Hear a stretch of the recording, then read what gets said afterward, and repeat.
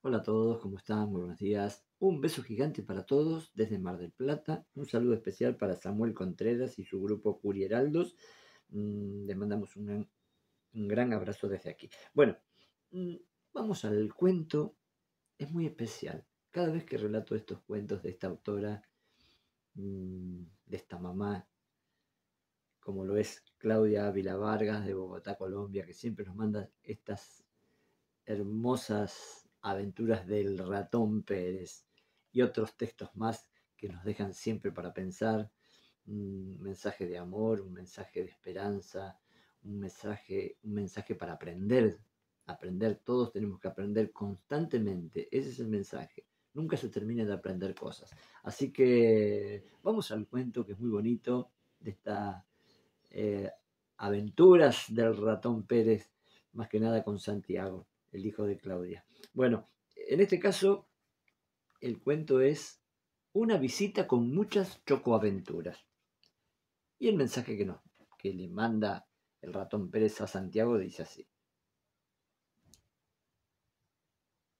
Querido Santiago, he vuelto para recoger uno de tus dientes y pronto regresaré por el otro que está a punto de caerse. Lo tengo bien anotado en mi agenda mágica de visitas. Déjame contarte sobre mi última gran aventura. Asistí al Congreso Internacional de Ratones Recolectores de Dientes, donde nos reunimos roedores de todo el mundo en una sala llena de luces centelleantes y polvo de estrellas. Nos presentaron las últimas metodologías para llegar más rápido a los hogares de los niños. Hablaron incluso de usar inteligencia artificial. ¿Te imaginas un holograma de Pérez visitando a los niños? ¡Qué locura! Como van las cosas, un día nos dirán que visitaremos las casas de las mascotas. Todo esto me da escalofríos. Me revuelve el estómago ver cómo está cambiando la humanidad. Los niños ya están dejando de creer en la fantasía. Te conté que la vez pasada estuve en el centro comercial con mis amigos y vi a muchos bebés en coches con celulares para calmarlos. Y lo peor, vimos algunos perros acostados dentro de los coches de bebés y los niños atados con una cuerda como si fueran animales. Todo esto me pone triste. ¿Qué está pasando, Dios? Les piden a los niños dejar su niñez y que conversen con eso que llaman Alexa.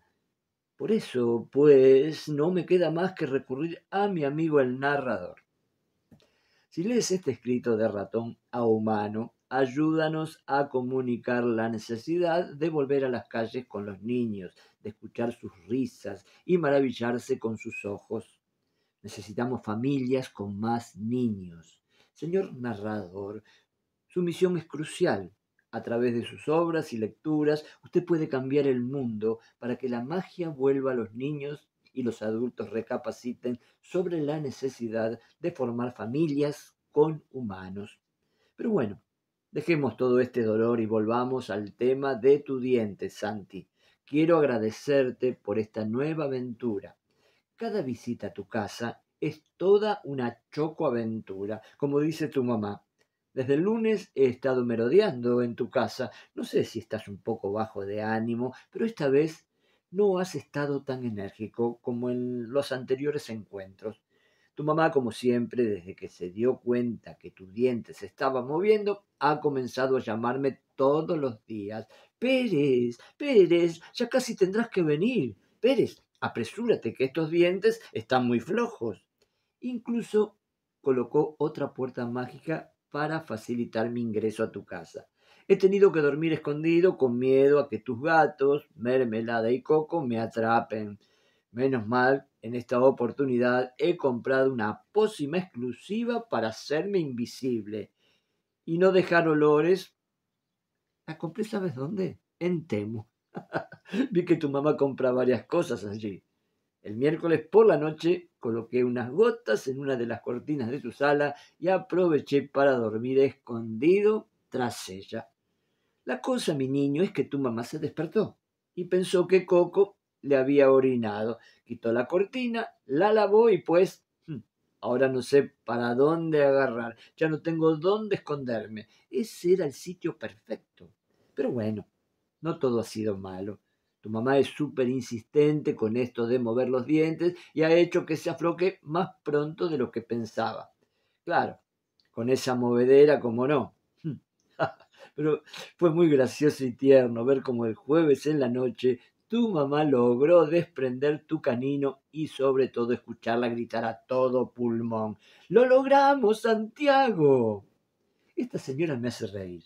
Hasta bailó en el baño contigo. Tú te quedaste inmóvil, tapando el huequito con tu dedito queriendo que el diente volviera a su lugar. Tu mamá sacó a Mermelada, tu gata, y comenzó a gritar: ¡Pérez, tenemos otro canino! Te dejo quesito y agua para que no salgas con hambre. Limones, eso es lo que debes traerles a mi chinito. ¿Me escuchaste? Un limón con mucho jugo. Santiago estará feliz si le traes uno. Tú dejaste tu carta y el diente en la bolsita cerca de una de las puertas que dan al portal de Ciudad Ratón. Todos se acostaron. Tu mamá encerró a tu gata Mermelada en el cuarto de tu hermano Emanuel. Acá se queda hoy Merme, juiciosa. Escuches lo que escuches, no te muevas. Hoy es un día para Pérez. A las 2 de la mañana, 6 ratones amigos y familiares atravesaron el portal de Ciudad Ratón y entraron a tu casa a ver televisión por la puerta que está colocada en la pared de la escalera que conduce al segundo piso de tu casa. Sucede que nos han cortado el servicio de internet y no hemos en realidad podido escuchar las narraciones del señor Rodo. Estando con el televisor prendido, escuchamos un sonido fuerte en la ventana de la sala. Era Coco, tu gato. Empezó a golpearla con su pata. Le abrimos. Nos dio pesar. Además, es tan tierno y era muy tarde. Tenía al parecer mucho frío. Comimos, bebimos, reímos, hasta logré dormir un poco. Aunque Coco estaba con nosotros en la sala, no hizo nada. Qué susto nos llevamos al darnos cuenta que había una cámara en la sala.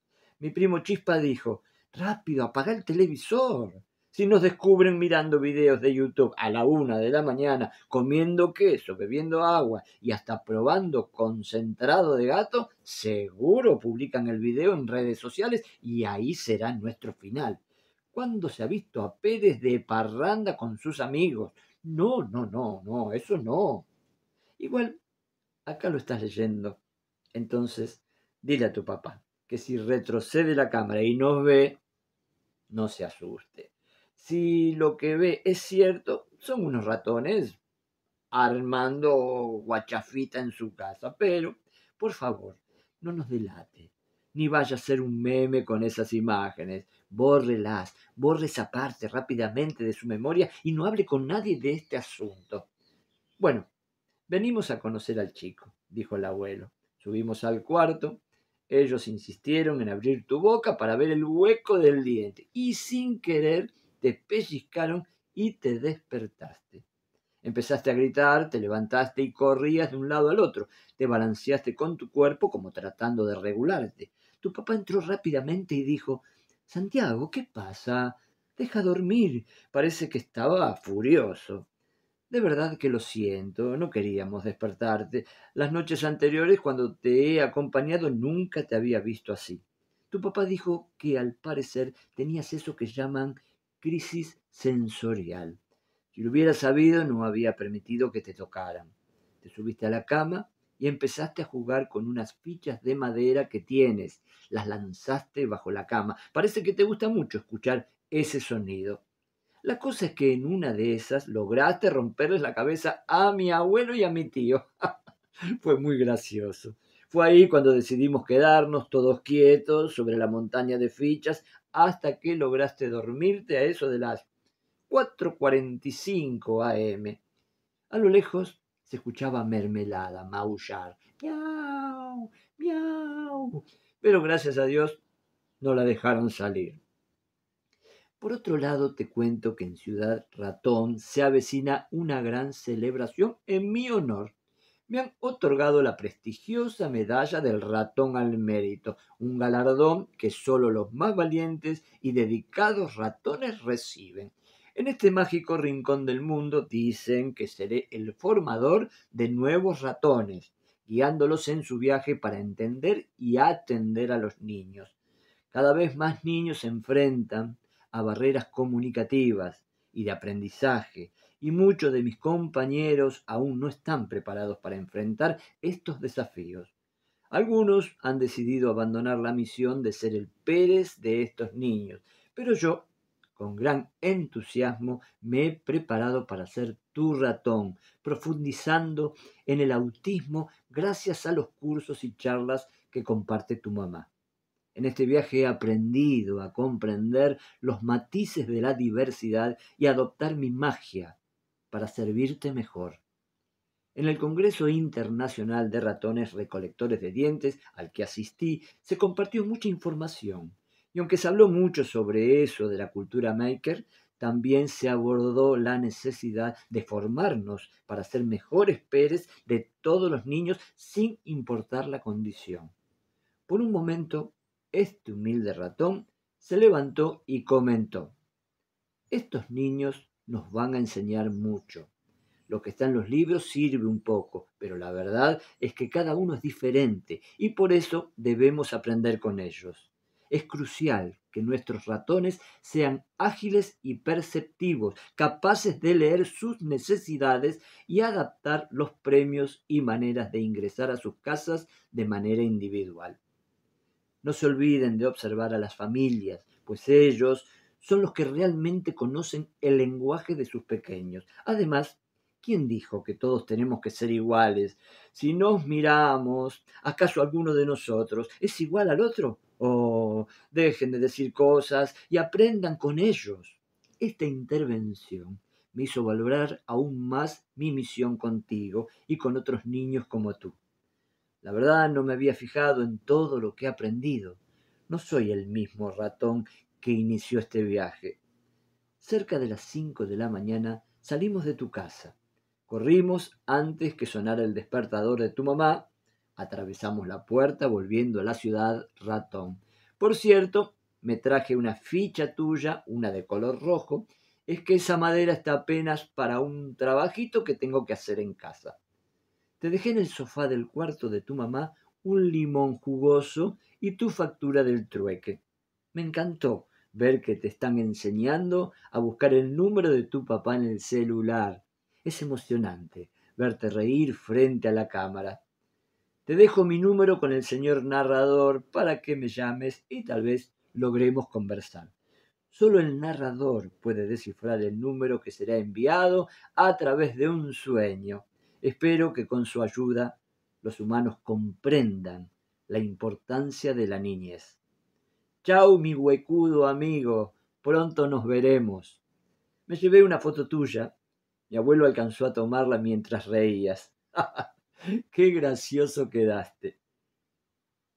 Y hay una postdata que dice así: señor narrador, siga cambiando el mundo con sus lecturas y obras. Ayúdeme a convencer a los adultos de volver a la niñez. Dale mi número de ratón fónico a Santiago cuando termines de leer esta historia. Solo los magos pueden comprender y su merced es un magazo. Es muy lindo que te nombren en los cuentos. A mí me da un poco de vergüenza, pero yo sé que este es un hermoso mensaje que Claudia nos envía a través del hermoso ratón Pérez. Mm, es muy bonito el cuento, muy bonita la historia, muy bonito todo lo que haces, Claudia. Yo te quiero felicitar por tu tesón, por tu garra, por toda esa energía hermosa que pones y ojalá que a través de este relato la gente que lo escuche aprenda, porque aprender es lo mejor que hay, siempre aprender para bien, para ayudar, para crecer uno. Y bueno, acá estamos nosotros, yo en este caso, para ayudar en lo que sea. Siempre contás conmigo. Y ahora en el mail te voy a poner mi número de celular para comunicarnos más seguido.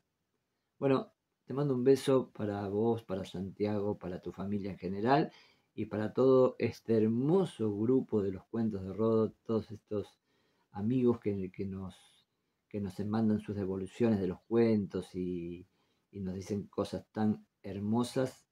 Un gran abrazo desde aquí, desde Mar del Plata. Y nosotros todos nuevamente mañana nos vamos a encontrar con un nuevo cuento. Un beso grande para todos.